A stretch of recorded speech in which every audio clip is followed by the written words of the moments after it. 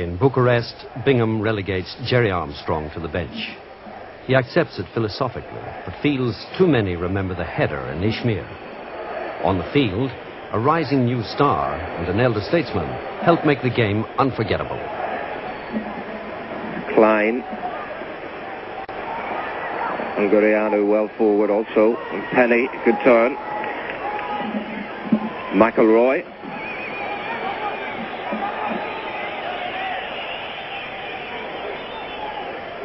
Steve McCreary starting a match.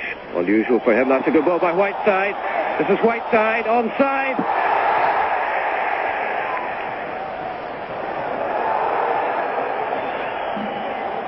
Klein. McDonald up early. The ball's broken for Hadji. Korash is in the centre. Hadji wants it himself. And a good save by Jennings at his near post. That's the danger of the 20-year-old Georgi Hadji. Korash fighting at the near post. Ball in his corner. Jennings is going. Missed it too, and McDonald made a good interception. Penny for Quinn. Jorgulescu, tall, rising above him. That's Rednick.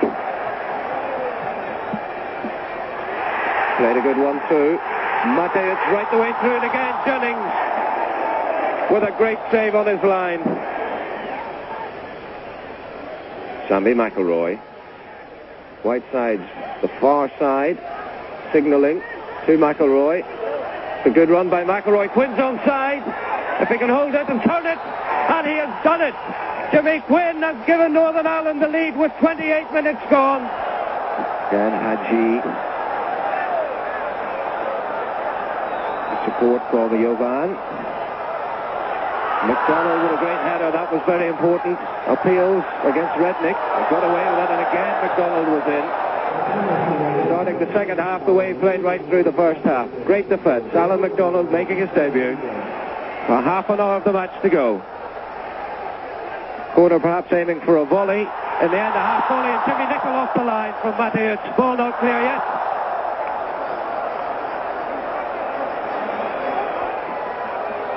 It's Bologna and Hadji. Little chip this time, and again McDonald with a fine header. And what a great save by Jennings. Joe Gow this time hitting the shot. Pat Jennings checking his position again and again. A clear header and a great save again by Jennings. Rednick this time. To me, Romania was one of the great results of our history, and make no mistake about that. And in fact, I remember doing a little bit of commentating for the match in between screams. And I thought, look, we've actually had the three best chances of the first half, and you felt maybe the second one would seal the game. Maybe they would lose heart. I honestly felt after that England wasn't going to be a problem.